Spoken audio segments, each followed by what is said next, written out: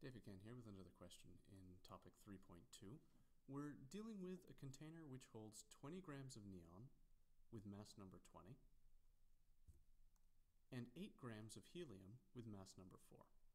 And we want to know the ratio of the number of atoms of neon to the number of atoms of helium.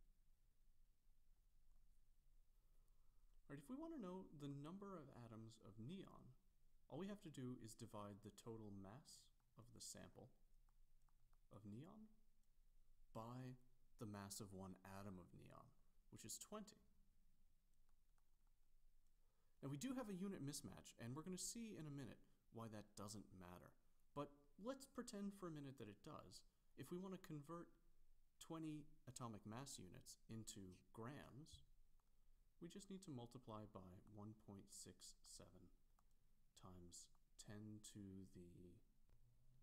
the negative 23 grams per AMU. So that gives us 20 grams in the sample divided by 20 AMU times 1.67 times 10 to the negative 23 grams per AMU. U cancels with per AMU, gram cancels with gram, and what we get is 1 divided by 1.67 times 10 to the negative 23rd atoms. And I'm leaving that 1.67 in there intentionally. We could do the calculation, but I'm going to leave it there for now. Next we need the number of atoms in helium, and it's the same calculation. We have 8 grams divided by 4 AMU for the atom times 1.67 times 10 to the negative 23rd grams per AMU. And again, AMU cancels with AMU, gram cancels with gram. And we get 2 divided by 1.67 times 10 to the negative 23rd. So finally, to answer the question, what is the ratio of the number of atoms of neon to the number of atoms of helium? That's 1 divided by 1.67 times 10 to the negative 23rd divided by 2 divided by 1.67 times 10 to the negative 23rd. And that constant cancels, and we get 1/2, or 0.5. So the answer would be B.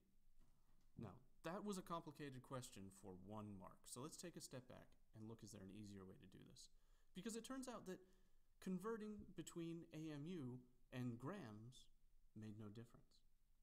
So instead, if I wanted to find the number of neon atoms, the ratio of the number of neon atoms to the number of helium atoms, I could just take the mass of the sample of neon, 20, and divide it directly by the mass of the atom, 20. And I can take the mass of the sample of helium, 8, divided by the mass of the atom, 8. And I do have a unit mismatch. I wind up with grams per AMU and grams per AMU. But because the result is unitless, and because that weird gram per AMU unit cancels out, I wind up with 1 divided by 2. The same answer.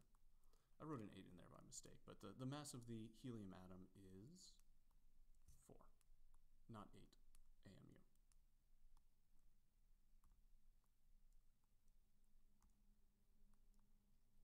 So 2 ways to solve the question. 1, the long way, and 2, the short way. You can do the short way if you're quite good with your your chemistry and your conversion between masses of samples and number of atoms in the sample.